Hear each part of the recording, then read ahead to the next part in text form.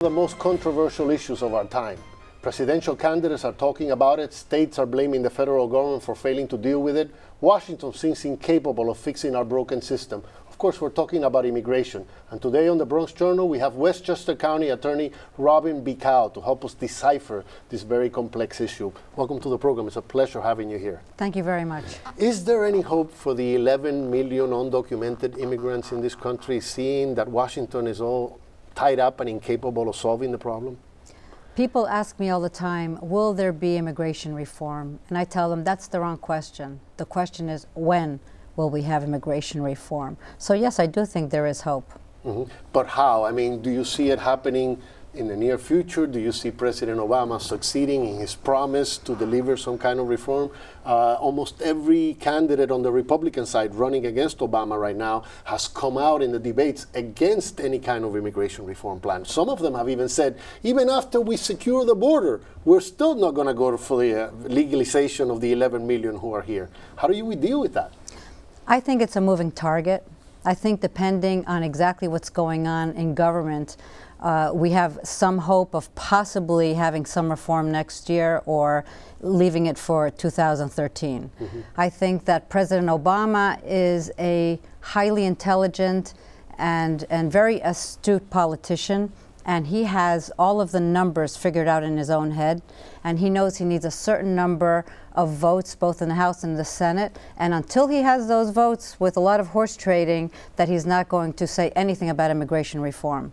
And then if it gets close enough to the election where he feels like he's going to lose the entire Hispanic community and immigrant naturalized community, then there are administrative things that he can do within the executive branch to kind of soften the blow until 2013. There is a lot of resentment out there, especially in the Hispanic community, because they are holding him to this promise that he made, that he was going to bring this before Congress and he was going to get it passed. And of course, you know, he hasn't had, and lately he has not had the House of Representatives to be able to do this. But people recall that there was a period when he passed healthcare reform, that there was a period when he did have a majority in Congress and he could have gone for immigration reform, and they won't forget that. So the question is, do we still vote for the guy who promised to do something and didn't come up with it, or do we vote for the people who are promising not to help us at all? Because that's what the Republicans are doing. It's even worse, no?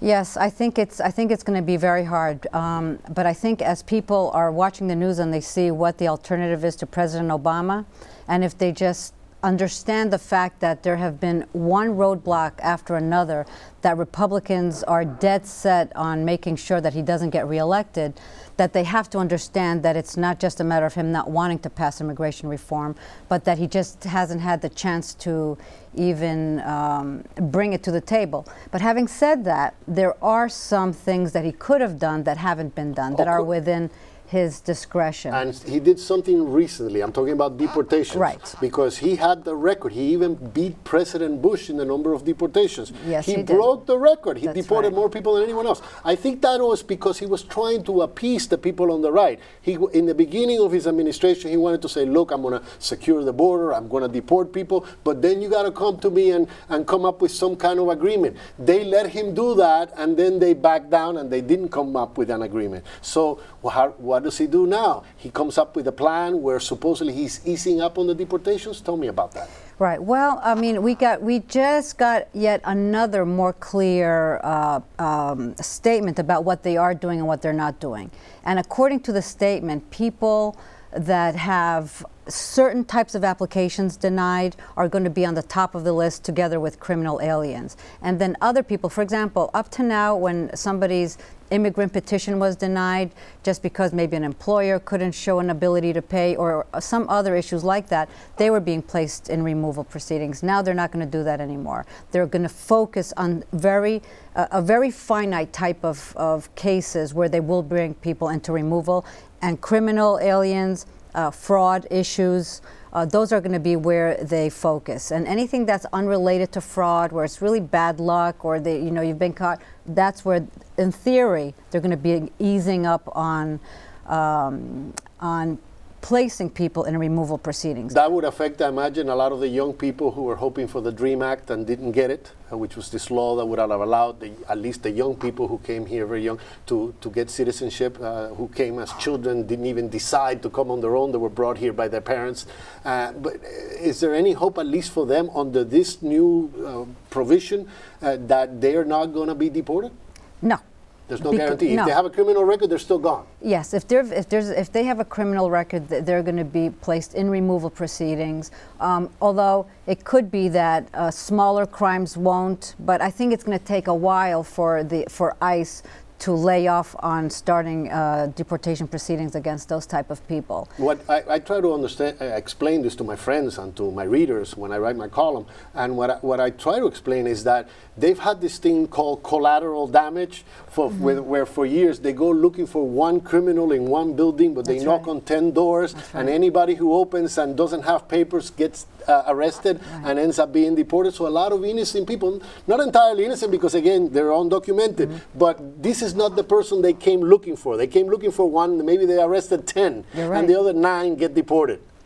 Is that what's going to stop now? Yes, I think that's what's going to stop now. Although I think you still have an overzealous ICE department that is going to have to think about what they are going to be doing, because they've all been very busy, very happy and very busy just rounding people up from different communities who don't have any kind of criminal record, whose only crime is to be in this country without proper documentation. So tell me about your clients. What are the issues that they are coming up to you nowadays? Up in Westchester County is where your practice is. Right. So when they come to you nowadays, who are they? Are they undocumented immigrants? Where are they coming from? What part of the world are the immigrants that are coming to see you? And what kind of problems are you facing nowadays? Right. Well, traditionally we had been a very large employment-based law firm. We did a lot of employment-based immigration, family immigration, but I would say in the last year it has turned more into a removal cases, much more than we had in the past. There are many more people that have been placed in removal, so it's a matter of maneuvering the immigration court system to either find creatively forms of relief, or to postpone the inevitable, or to try to protect the clients so they don't end up having to leave the country. And what we have found, which is something that's really good, is that we have started to get cooperation from judges and from trial attorneys representing the Department of Homeland Security, who will administratively close cases where there is no fraud, where there is no crime, and yet for some reason the person can't apply for permanent resident at the time. So it's starting to trickle down into the court system. And so the people who are coming to you nowadays up in Westchester County, where are they from? What part of the world? In my practice, I would say 75 to 80% are from South and Central America. And then there's a smattering of, pretty much anywhere else. Are some of these people eligible for political asylum or any other recourse that they have that they could any group in particular that can benefit nowadays from political asylum or any other roundabout way to get the green card? What we're finding is that women are able to legalize their status based on cases, VAWA cases, Violence Against Women Act cases, and U visas, which is where they have been the victims of crime. The hard part is to try to convince the person to come forward and to cooperate with the legal system to go after the perpetrator of the crime. And when they start understanding that they're going to get protections, they're going to get work, employment authorization, social security numbers, and actually help from the government, then they're a little bit more willing to help and get this person in jail and hopefully out of the country if they're real bad abusers. What can people do? You say that it's a question of when that we're going to have reform. What can undocumented immigrants do now to start getting ready for that process? Okay, well, I think there are some things they definitely can do. First of all, if they've had any kind of contact with the immigration department, they were caught coming in, they applied for something in the past that was kind of just forgotten, even though it might have been denied, they should get a Freedom of Information out to get their file, because that takes a year or longer to get. Because what they don't want to have happen is that we have immigration reform, they go to a lawyer, and the lawyer says, okay, tell me about yourself. When you say get a Freedom of Information Act, what is that? Explain that. It means that. it's an application to Homeland Security requesting a copy of whatever record they have on the person. And that's what, they have so many of these outstanding that it takes a long time to get your record. It comes in CD form. Are they still all backed up over there that it takes a long time to get anything done? About a year or more to get that, to get your file. Depending on what you're applying for, it takes longer too, right? No, I'm just talking about Freedom of Information requests. Okay. Just for a copy of their files. Yeah. Because what they have to do is they have to go through the file to make sure there's nothing they don't want to copy for you, and then they put it on a CD and mail it. So that takes a good year. They want to pay their taxes. They want to get a tax ID number, and if they haven't paid their taxes, I would recommend they pay at least 3 years back, 2010, 9, and 8. They might have to pay even more in the long run, depending on what Congress passes. How is that going to help them later? Because there's two things. One of them is good moral character. Whatever law they pass is going to require proving good moral character. And good moral character is not only not having committed a crime, but having paid your taxes if you've worked. Makes sense. Right. So there is an avenue. You can apply for a tax ID number and file your taxes. And people say, well, they've paid me in cash. Well, you just say, they paid me in cash, this is how much I made, and then you pay the tax based on what you did. They get their birth certificates, marriage certificates, divorce, death certificates from their countries and get those translated and have them. So in other words, get your act together. Get your act together now. Don't start getting it together when because you're going to be behind the 8 ball. Right. When they were planning on having immigration reform a few years ago, they were thinking about having an 8-year process, which is brutal, before you would become a resident. I know. So if they're still in the same mindset over 8 years, that means that from the time you start, if you're late even getting in, you're going to be way at the tip. Well, the way things are going, and when we finally come to some comprehensive immigration reform, it's going to be amended so many times that they're going to make these people jump through hoops. And so 8 years may not be enough for some of the more conservative people in Congress.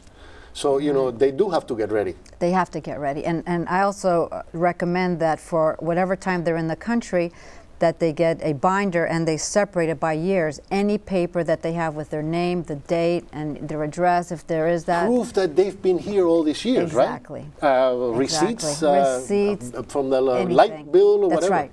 Phone company, yeah. That's right. Listen, I appreciate all the information. It's been wonderful having you on the show. I hope you come back so we can keep talking about this. Where do people get a hold of you? Our firm is called Bikkal and Associates. We're in White Plains, New York. Okay, is there a number? 914-683-5300. It's been a pleasure. Thank you very much. Thank you very much. And we'll be